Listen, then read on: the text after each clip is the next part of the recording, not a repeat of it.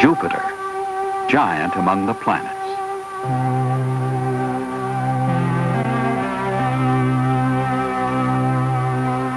Two Voyager spacecraft visited Jupiter in 1979. Through their eyes, we made discovery after surprising discovery about this mammoth planet and its 16 satellites. This solar system in miniature.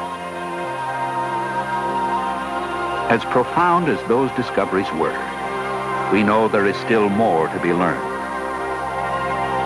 So NASA and the Jet Propulsion Laboratory are mounting a new mission to continue our exploration.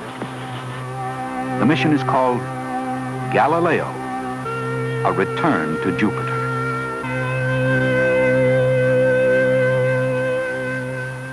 NASA's space shuttle will launch Galileo on its journey in 1985. Galileo consists of an orbiter and an atmospheric probe. The spacecraft will cruise for 20 months across the solar system, nearing Jupiter in the summer of 1987. Near Jupiter, the orbiter and the probe will separate.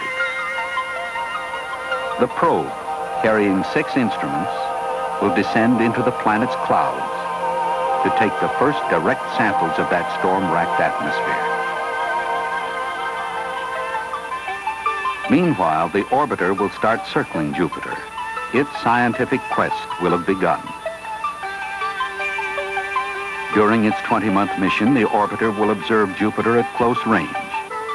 It will explore the planet's radiation belts and conduct detailed studies of all the major satellites. Ancient ice-encrusted Callisto, Ganymede, the largest satellite in the solar system, ice-covered Europa, and the fascinating satellite Io. When Voyager 1 passed Io, it discovered 8 living volcanoes, the only active eruptions ever seen anywhere but Earth.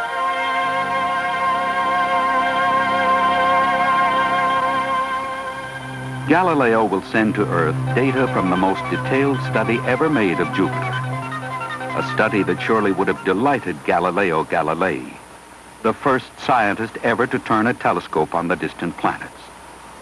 In 1610, using an instrument he built himself, Galileo saw 4 satellites orbiting Jupiter.